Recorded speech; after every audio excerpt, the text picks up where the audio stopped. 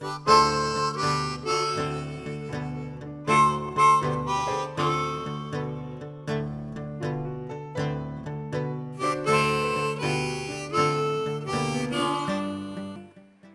everybody, I'm Kimberly Turner from cookingwithkimberly.com, and today I'm going to show you a really great recipe for how to grill a whole turkey on a spit. This is going on my barbecue, and it's going to be a birthday celebration. It's Christmas in July. That's what I'm theming it today, and it's going to be my birthday this weekend. So this is going to allow me to cook today and eat on this tomorrow for my birthday, so I don't have to cook, okay?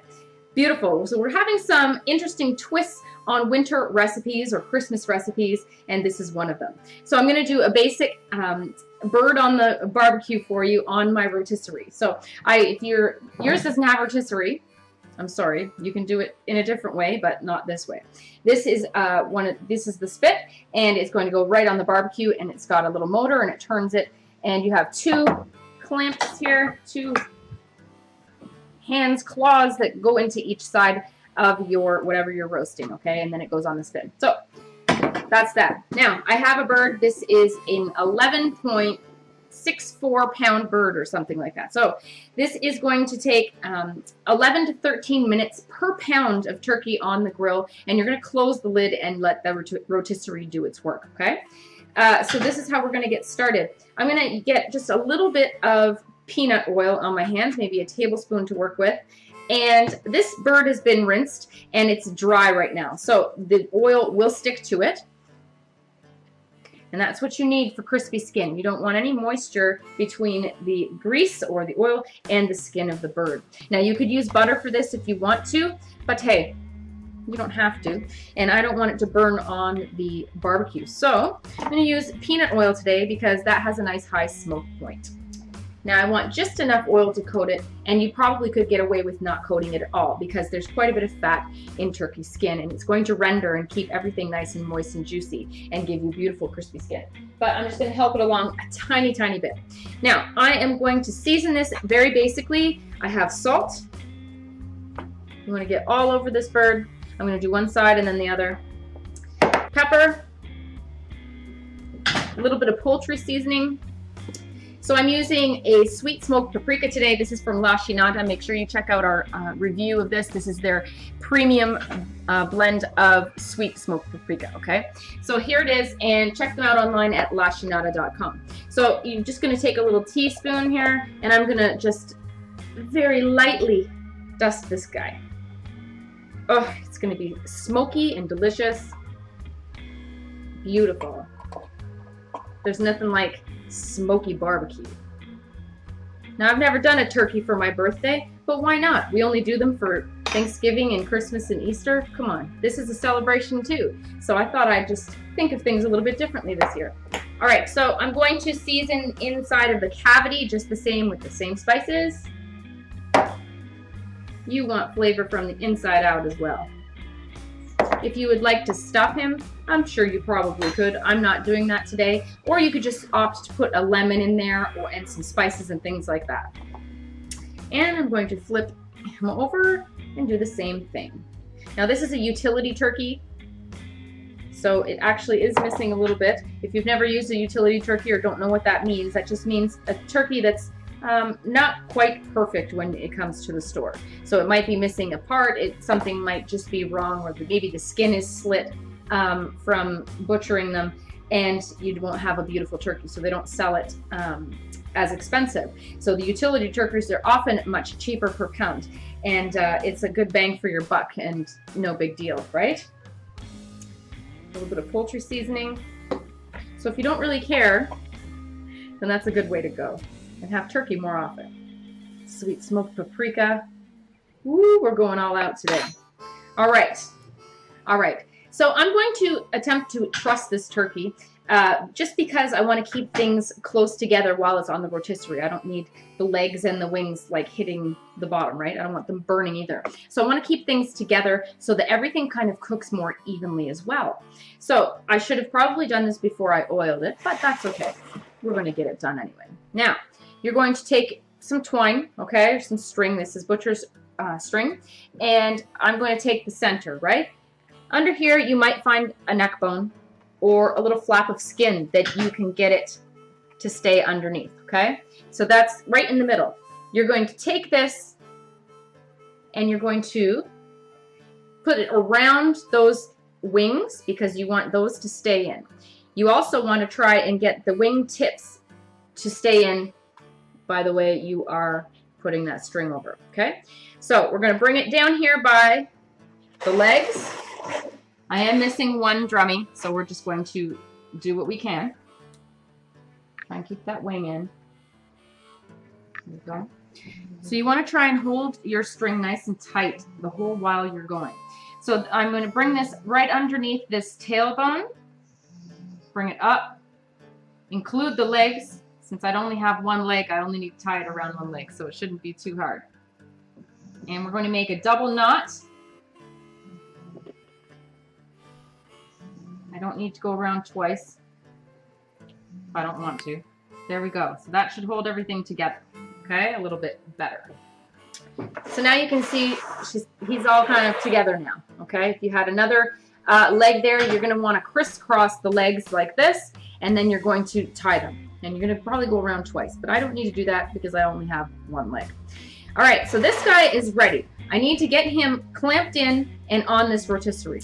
In the meantime, I'm preheating my grill on a nice medium heat, and I also have some wood chips, and they've been soaking in water for some time. We're going to make a little pouch, and we're going to smoke that into the barbecue while the turkey is going.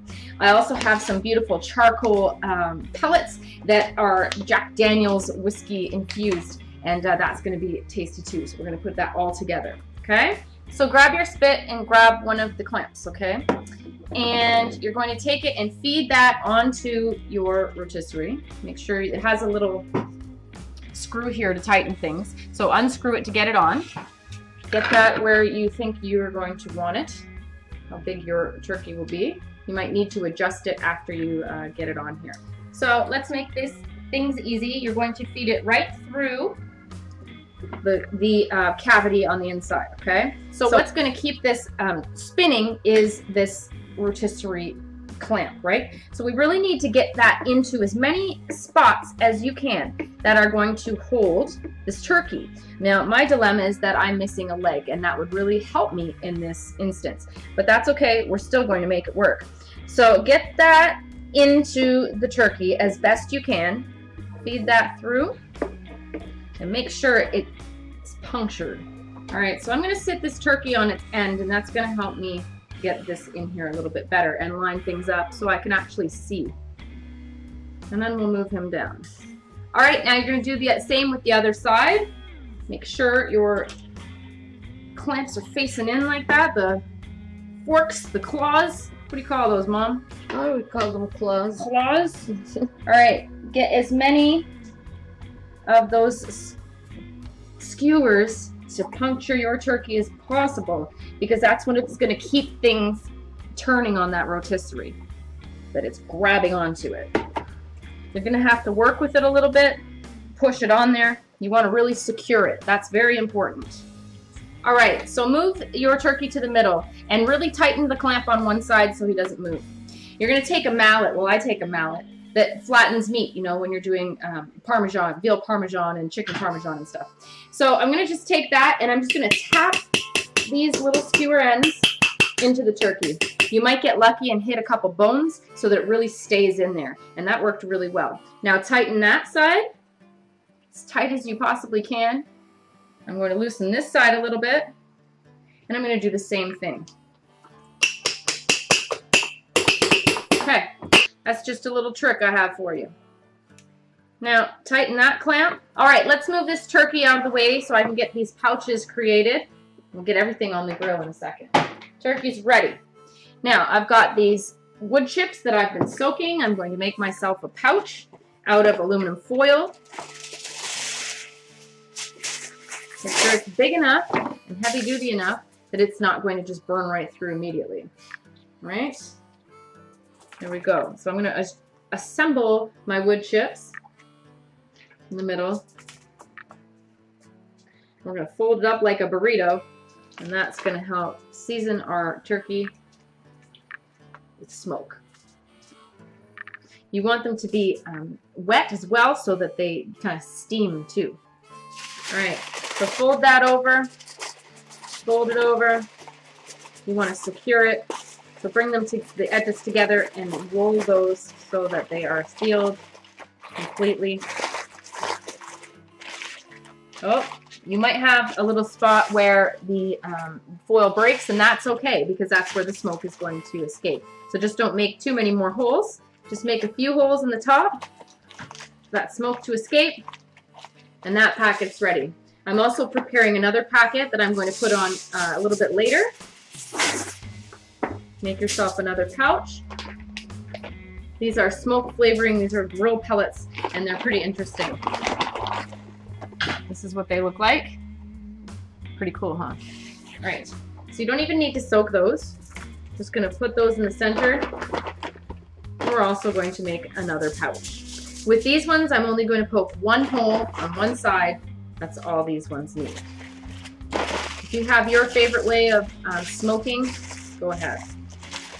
Fold that up. I'll make that the bottom. And we'll poke one hole in the top. Boom. That's it. So I'm going to put the one packet on now, and I'm going to put the smoke on halfway through the cooking. I'm thinking this is going to take just under 3 hours or so to cook through for my size turkey. And I'll meet you outside. All right, what a beautiful day. And this is going to be a fantastic dinner. So we've got the grill on, it's preheated, and we've got to get this thing on here, okay? So go for the gusto. So typically these motors have a little bracket here that you can slide onto the side of the rotisserie.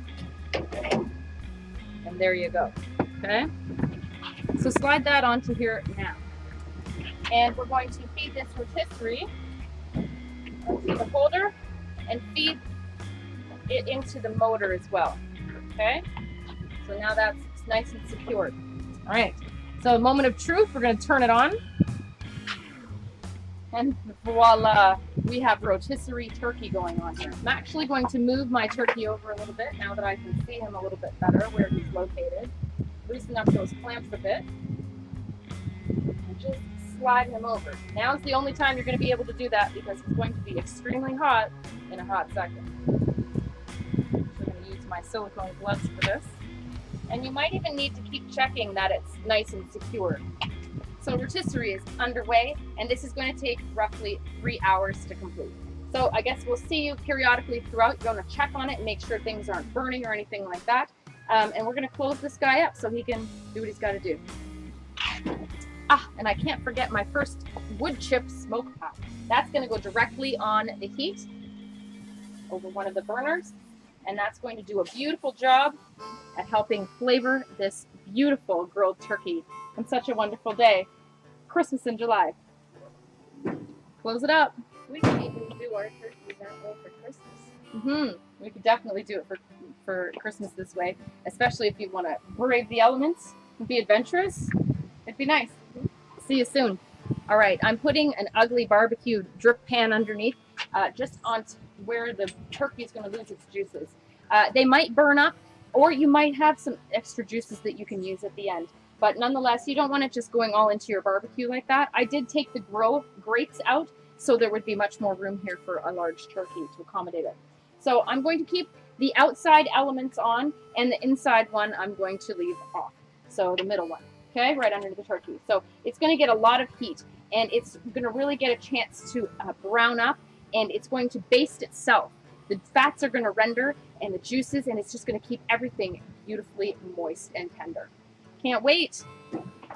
All right, so our rotisserie turkey on the barbecue on the spit is still out there. It started raining about an hour ago. It's been on there for about 2.5 hours now. We have about 30 more minutes to go. We're making all of our side dishes and things like that. Make sure you check out our recipe for Santa Claus melon smoothies. They are awesome. You're gonna love them. And I guess you'll see me in about 30 minutes when I take that thing off. I didn't want to take the camera outside in the rain, so hopefully it'll stop raining in the next little while to help us all out. All right, see you in a minute. All right, it stopped raining a little bit. Look at this absolutely glorious bird. It is beautifully browned and moist. You can see that there's some drippings, but they tend to burn on in the drip pan, and that's okay. You're probably not going to be able to make gravy from it. That's all right. Look at this amazing turkey. It looks phenomenal. The temperature stayed about 325 to 330 the entire time we've been cooking. And I'm going to put the last leg of the pellets on here, the charcoal pellets, just to give a little bit more smoky flavor. Put that directly on the flame with the whole side up. And this turkey is nearly done. You want to wiggle these joints and see if they're loose. They have a little bit more to go, just a tiny bit, maybe another 30 minutes or so. Amazing. I can't wait. What a great birthday dinner. Close it back up. And I'm going to use my Alpha Griller digital thermometer to see what the temperature is. Now I want to try and get it into the thickest part of the thigh. That's going to give me the best reading. What's really cool about this is that it has the readings for the temperatures you're basically looking for poultry, ground meat, excluding poultry, fish, and beef and things like that. So that's very, very handy. I am doing the turkey, so we're looking at the poultry. So turn it on. It will tear its own self. And it's 73.6 degrees out right now. It's just finished raining. Let's wait till it comes back around one more time. Now I'm looking for roughly 160. It needs to go up to 165, and when you take it off of the heat, it's going to tend to rise in heat as you're letting it rest before you cut it. So I'm only looking to get it to 165. Now I'm going to turn this off, and I'm going to stick this right through to the thigh. You don't want to stick it right in through the cavity though. It's going to give me an instant reading, and then you can press hold. Good stuff. It holds my temperature. It's exactly what I want. The holding function works amazingly well, and it holds your temperature right there for you so that you can still see it after you remove it. Other thermometers will tend to really dramatically decrease in temperature after you release it if you can't see what it is. So then you press the hold button and you can take it out, and then you know exactly what it was. A little bit longer to go. All right, moment of truth. I put my digital thermometer in and it came up to 160. Our bird looks amazing. It's dark out, and that's okay. I love eating late at night. It's my birthday. I get to do whatever I want to do. So the turkey is gorgeous. It is browned beautifully. It smells unbelievable. The smoky flavor, the wood chips, and those charcoal pellets. Wow, what a great job they did. So I have a clean cookie sheet. I turn off my rotisserie at this point. Make sure you're using gloves because this is going to be hot as all get out. This is going to have to sit for a little while before you even attempt to try and get it off of this rotisserie. But I'm going to pick it up and I'm going to be brave. So here we go. Look at this turkey. Birthday. All right. I'm going to close this up. Turn off your barbecue. It's done good work today. It smells unbelievable. So good. I can't wait to dive into this. Let me show you a little better. Look at that. I'll show you what it looks like inside, but boy, I'm excited.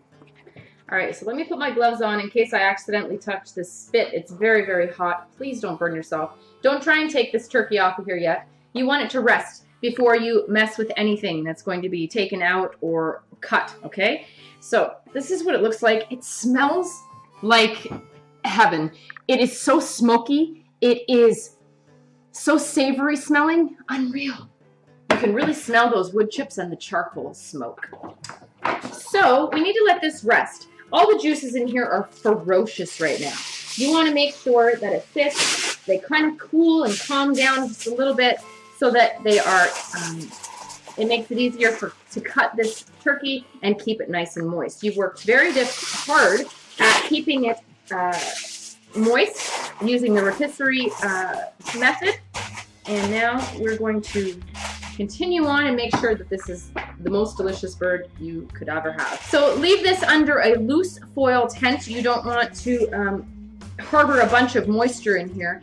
That's going to keep the skin from being nice and crispy the way it is. So just loosely let that sit for at least 5-10 minutes before you even try and get it off the spit. So finishing up my potatoes, we'll be ready to eat. Woo! All right, this turkey's been sitting for a good 15 minutes. It has cooled down quite a bit. and so has the rotisserie gear. So I need to get it off of here. You might need some pliers. So I used some pliers earlier to tighten it up, and now I'm going to have to use them again to loosen them up. So that's easy. Easy peasy. Loosen those clamps. So slide it off as best you can. So I'm just going to kind of tap this and loosen the rotisserie, the clamps, because there we go. That's all it needed. It just kind of cooked on there. So remove the spit. I'm going to cut the strings off. If you find a problem with your turkey just not rotating properly, just go ahead and tie the string right to the spit or these clamps. Oh, everything is nice and loose. All right, be gentle with her because her skin is beautiful. We're disassembling, we're getting there. All right, clamps out. This is going to be easy to break down. All right, so here she is. Oh boy, look at this turkey. Unreal. So moist, you can just see it. It's very nice and loose. You can tell the joints are nice and loose. That's how you also know that it's done, especially if you don't have a digital thermometer or any other kind of thermometer. So you're just going to start disassembling, and I'm going to start right here with the drumstick and the thigh, and you'll see me after I have this all broken down. But in the meantime, I'm going to steal a little piece of meat because I can. Just get a little bit of this meat. It is moist and it's dripping juice. I mean, really. Absolutely fantastic. Look at that. The breast meat is my favorite. Outstanding. Smoky. Savory. Oh, it's so smoky. That is unreal. Very worthy of a birthday feast. Let me get a little bit of the skin too. Oh, that's so good. You're gonna love this, Mom. All right, you'll see me in a minute. All right, we've cut a lot of the meat off, but we still have a lot still on the carcass. So I'm just gonna cover that up while we eat. We'll put that away later. Pick that through and get all the meat off, put it in the refrigerator, and you can have some fantastic leftovers tomorrow. Also, don't get rid of your carcass because your carcass can be frozen after all the meat is removed. Freeze it and use it next time you want to make a beautiful, flavorful stock, soup, or stew. Okay? So off this goes, and here's our gorgeous platter. Birthday turkey. What's wrong with that? Nothing. Garnish with a little bit of holly if you have it, and you have a great Christmas in July. What did you think of the meat, Mom? Oh, Kim, it was delicious. You like it? Oh, I loved it. It's moist, it's tender, it's juicy, it is so flavorful, it has crazy amounts of smoky flavor and delicious things going on here.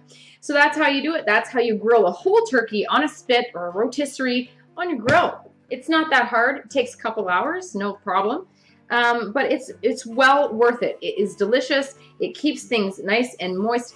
And you know what? You don't have to babysit it much. I only went out there maybe once every hour to check on it, just to make sure that all was well and things weren't burning and etc. Right? So we are really excited to eat this. I'm going to grab one more little piece. That is good.